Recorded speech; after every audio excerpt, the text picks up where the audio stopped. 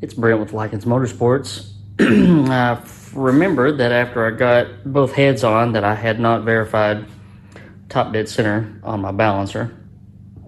So the balancer is installed. The marks were really faint, and I was able to use my dual dial indicator bridge to check top dead center, and then I re-verified that with a piston stop and found out that the balancer was 4 degrees off. So did a little pointer adjustment and got it on 0, and also made a few marks on the balancer. I don't know if I'm gonna leave it like that or not. Hate to use timing tape on this stuff. It sticks out like a sore thumb, but I guess so does those big white marks. I could have marked top dead center and used a dial back light at the dyno, but sometimes people don't have dial back timing lights, and I've seen a lot of people get in trouble with dial back timing lights, so we'll just leave it like that probably. I'm gonna get my head back on here, and we're going to look at rocker arm geometry and measure for our push rods. And someone asked how I was going to do all this with a hydraulic roller lifter.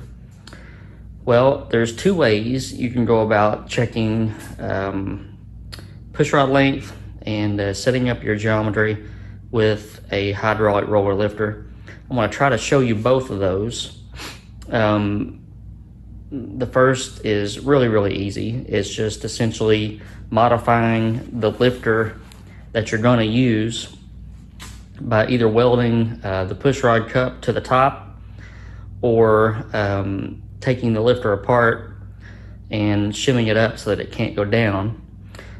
The second is using a solid lifter and checking where your poly lock position is on the rocker arm, and then don't change that poly lock position. Swap your lifters out to the lifter you're going to use, and then measure your push rod length.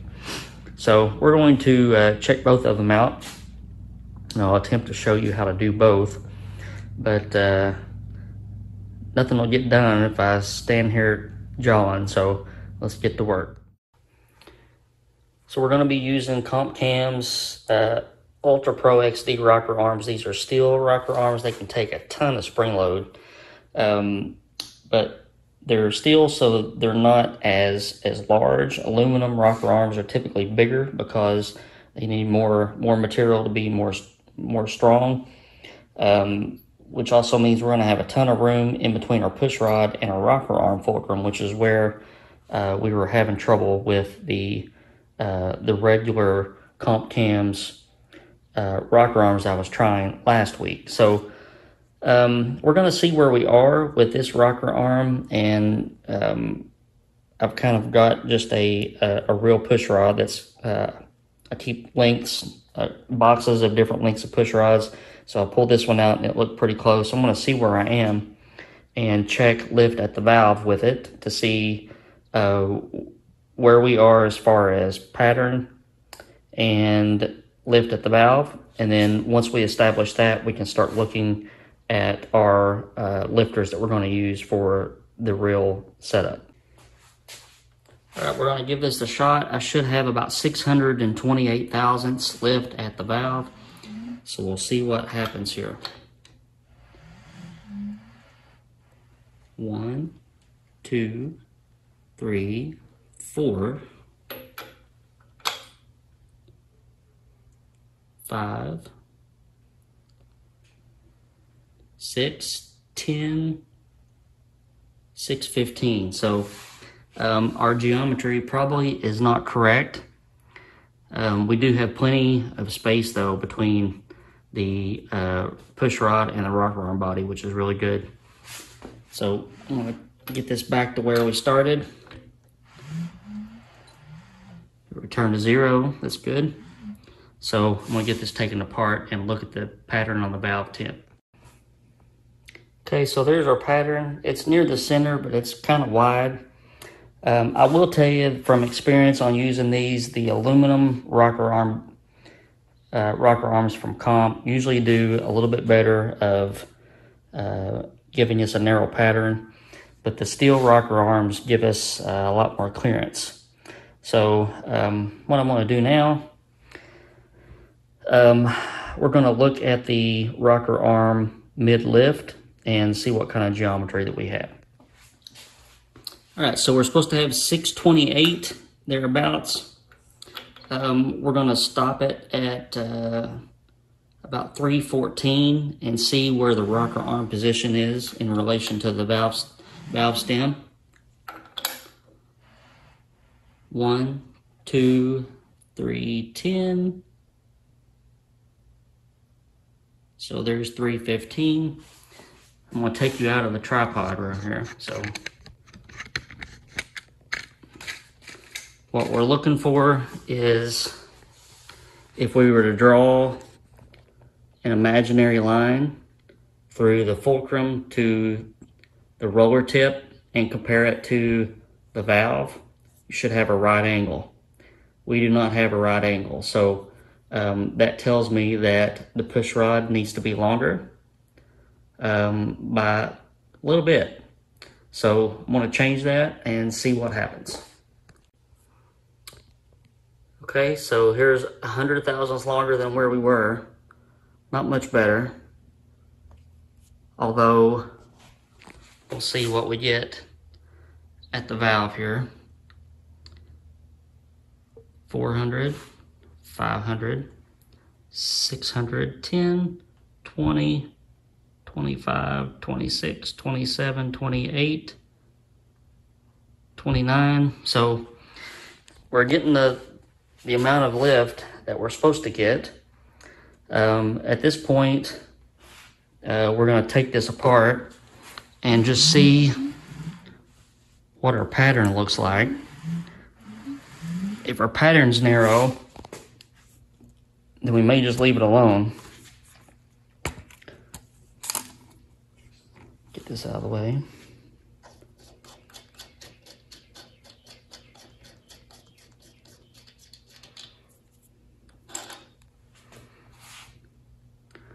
It's not bad at all. So in past videos, I've kind of made the comparison on which methods to use to determine your rocker arm geometry. Sometimes the mid lift just doesn't work that well. Sometimes it's just a matter of looking for the most narrow pattern and seeing how much lift you get at the valve. So I'm going to record the length of that push rod so we can go back to it. Even though it's a solid lifter, I kind of want to keep this flagged in case I have to go back to it in a minute. Just for giggles, I'm going to lengthen this on out so that we do get the correct mid-lift geometry, and see what that does to our lift at the valve and see what it does to our pattern. All right, so we got a much longer push rod. We're going to check it and see where we are at mid-lift. So there's 1, 2, 3, about 15. I'm going to take you out of the tripod here.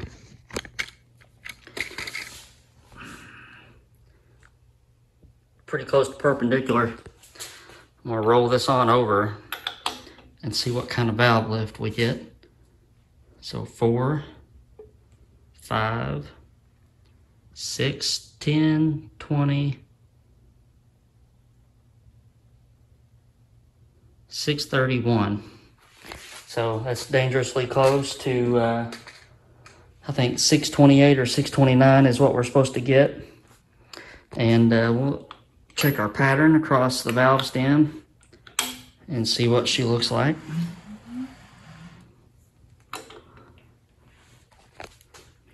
Move my dial indicator out of the way.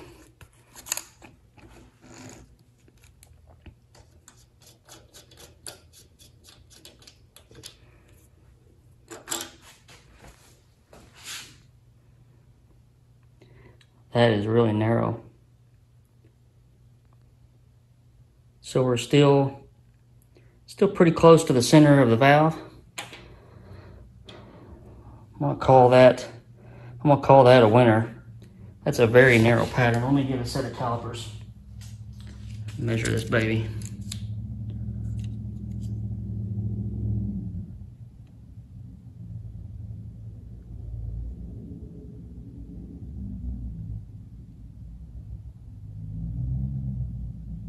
So about 60 thousandths is what we're showing.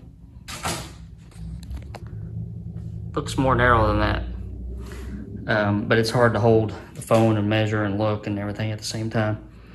So we've got a narrow pattern near the center of the valve stem. I'm pretty pleased with that. Now we just have to translate it to a hydraulic lifter. So for you guys, let me think about how to say this. I have lifters that are welded, and I can basically do what I just did with that lifter and then just add the amount of preload that I want. But and the reason we're doing this is because not all lifters have the same pushrod seat height, okay? So Morel lifters have their own, Comp has their own. I've got a modified Ford Racing lifter in there. So all of these are different. That's why you need to check with the lifter that you're going to use.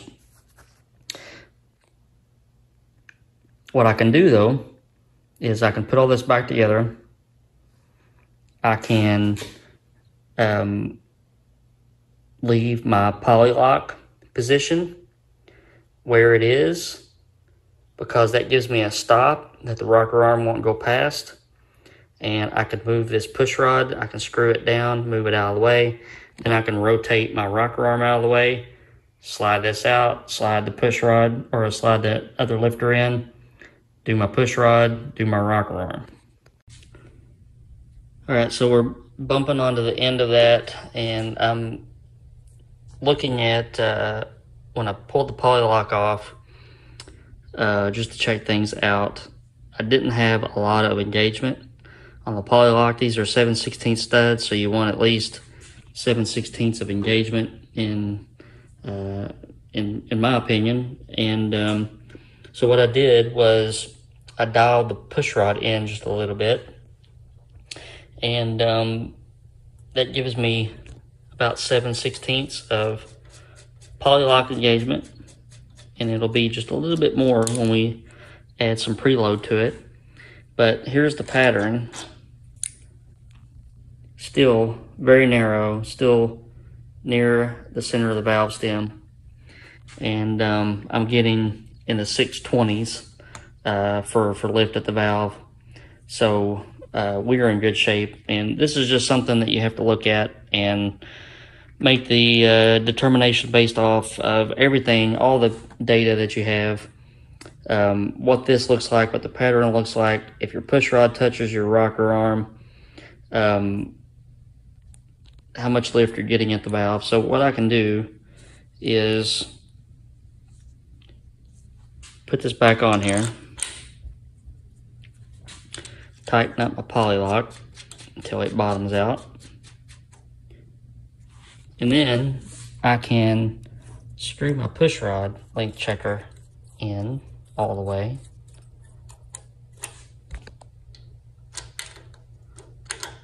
That moves that out of the way. I can pull my push rod out now, and I can pull my lifters out. And what I can do now is I can slide my Morel hydraulic roller lifters in here. I can put my push rod back in, and I can dial my push rod back out until it makes everything tighten up, if that makes sense. So we're not moving our polylock position. This rocker arm can float, it can do whatever it needs to do, but it can't go any further than that. So I'm gonna get that in there, and may have to switch length checkers, but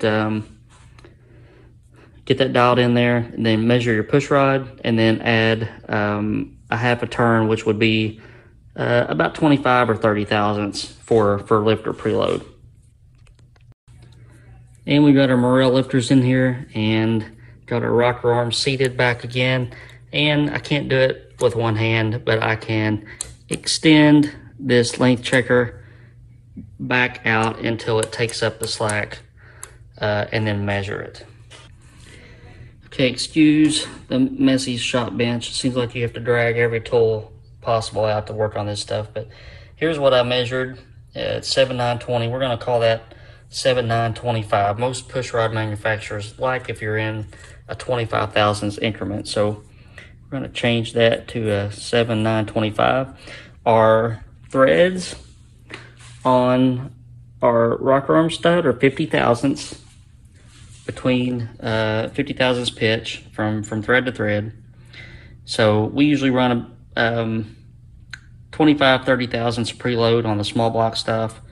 A half turn on a 50 thousandths, thread pitch would be 25. So I'm gonna add 25 thousandths to this. So we're gonna be at 7/950 for our intake side. And I'm gonna check it with the exhaust side and see if everything jives. All right, so here's the other way to do it. This is a Morel lifter, and I just bought a pair and ground out. The link bars are held on by kind of a pin they drive in, and then they hit it from the other side so that the link bar can't come off. So if you remove the link bar and the pin, you can take that circlip out, dump all the guts out of it, and stack it full of washers or a machine spacer or whatever, just tall enough that you cannot move the pushrod seat, and it's up against the circlip, as you can see. So what I can do is I can use this in lieu of a solid roller lifter. It's essentially the same, but the pushrod seat is in the right spot. So now I can do all the things that I've done so far. I can check piston and valve clearance with this if I wanted to. I can check valve lift if I wanted to. Most importantly, I can get my pushrod length with the lifter that I'm going to be using. So, and since it's solid, keep in mind now that different lifters, the pushrod seat is in different spots. Those solid roller lifters that I was using a minute ago, the pushrod seat was way up here on one of them and further below than this lifter on the other lifter. So it's good that I have this. I can put my pushrod in, my rocker arm in, and I can roll the engine over and check for clearance in my pushrod hole. All right, so we got our exhaust side done. So I did the intake side, showing you guys one method with transferring lifters and adjusting your pushrod length checker and that sort of thing. I did this side with a modified lifter, so you can do it whichever way you want.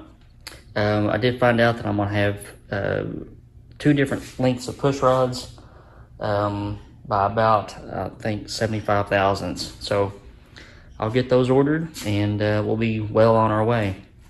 Got our water pump on, it's a brand new water pump, and everything is moving in the right way. I checked our intake manifold last night with the gaskets. The ports line up great, but when I set the intake on its carburetor flange and used my BHJ fixture, I could see daylight in between one side. So it'll just need just a touch up on the flanges to make sure that it won't leak and seal up really good. But other than that, we're rolling on, and I expect to have this thing buttoned up in a week or so, and we'll be good to go.